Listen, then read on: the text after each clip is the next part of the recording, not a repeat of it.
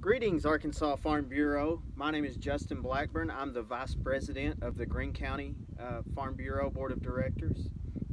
I also farm with my younger brother, and I work for the Farm Service Agency for the USDA. So I'm pretty involved in all aspects of agriculture. It's all I've ever known. I love it. Something I thoroughly enjoy, and it's what I want to spend the rest of my life doing if the good Lord sees fit for that. I wanted to hop on today and tell you a little about my operation and what's going on kind of during this time of the year, and how our operation has been affected by everything going on. First, I'll tell you a little bit about myself. Like I said, I farm with my younger brother. We farm about 1,600 acres here in east of Paragould. We're right on the Arkansas and Missouri state line. It's just about a quarter mile over that way, actually. We're right on the St. Francis River. Last year, we grew cotton, corn, rice, soybeans, and sesame seed. And this year, we'll probably have a combination of the same if it ever gets to that point.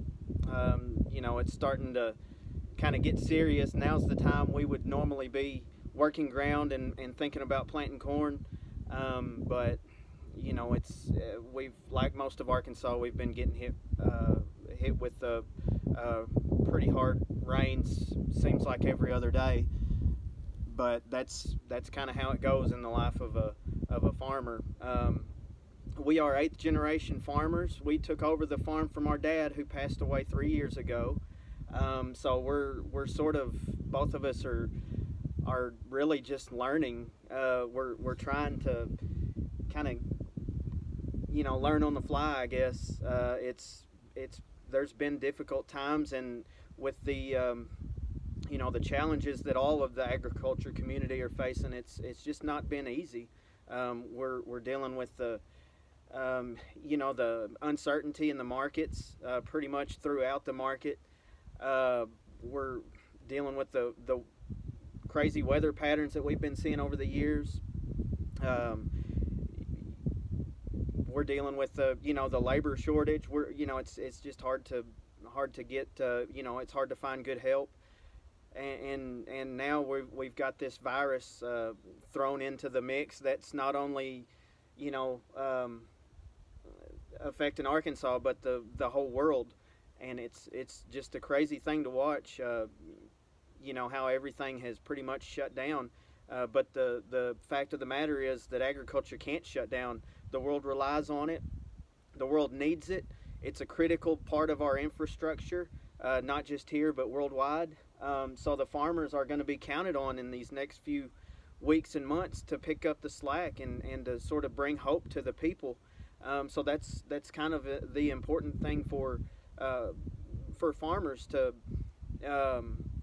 know that they're going to be counted on and expected to step up and be leaders in their communities, in you know, in their cities, and just you know, kind of be an example for agriculture. This is a perfect opportunity to show them what we can do. You know, what we all know we're capable of doing anything, and we show that year in and year out. But now the whole world, it's kind of going to be you know, a big part of the rebuilding, I guess you could say, of the you know, of the planet is you know, food, fiber, and the like. So you know, I guess if I had any sort of advice, if I were going to be talking to anybody and give any sort of advice, I would speak to young farmers and ranchers, and I would tell them that if you farm with your dad, your grandpa, your uncle, you know, close with a neighbor or whatever, just listen to what they have to say.